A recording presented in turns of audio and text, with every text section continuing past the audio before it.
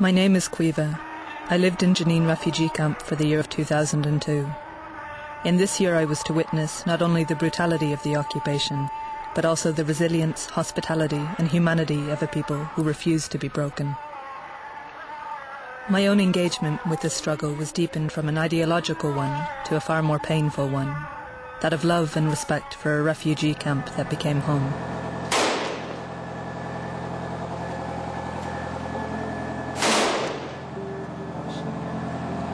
When you're surrounded by violence, it's a very human reaction to try to struggle for people to be allowed basic human rights.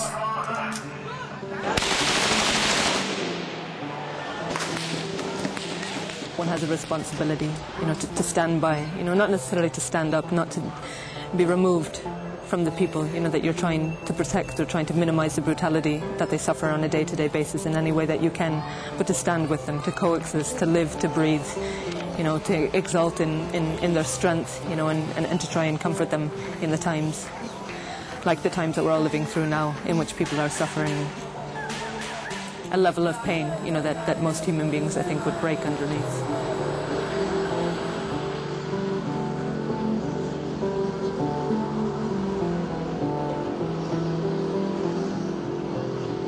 بس هم كانوا خايفين بدهم أي واحد فلسطيني بدهم يقتلوه يعني بغض النظر شو عليه هو كان جوزي حامل ابن صغير هذا اللي شفتيه أخذوا الجندي منه أعطاه لسلفتي وعشان أطخه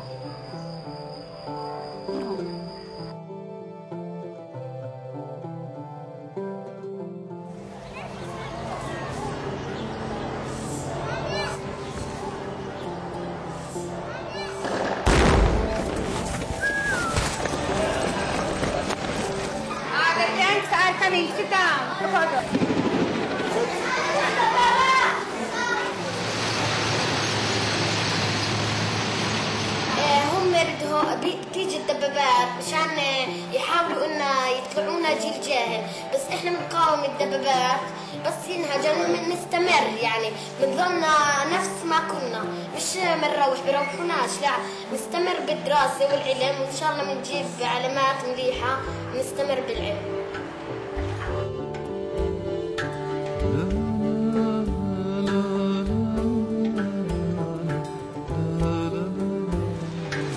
I internalized a lot of the pain and trauma I was witnessing.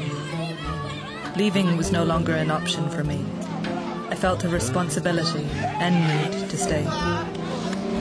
Jenin had become my home, but it was a dangerous one.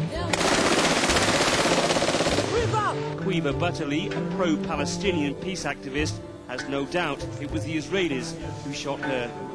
The tank could see me very clearly. It opened fire and I was hit at close range.